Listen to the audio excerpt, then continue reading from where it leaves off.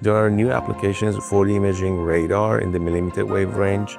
For example, hand gesture recognition, body posture recognition, the security and surveillance in indoors, heart rate and breathing rate monitoring, applications in hospitals, in hotel rooms. There are applications in traffic monitoring, smart city and smart infrastructure, industrial automation, agriculture, construction, mining, robotics. There are going to be many new applications because the world is changing. With the arrival of AI and robotics, sensing the world becomes extremely important. And specifically 4D imaging radar is going to be a very important sensor enabling perception in a robotic world. So we are pretty sure that in the next few years, there will be many new applications that we will learn about, and the market keeps expanding for the 4D imaging radar.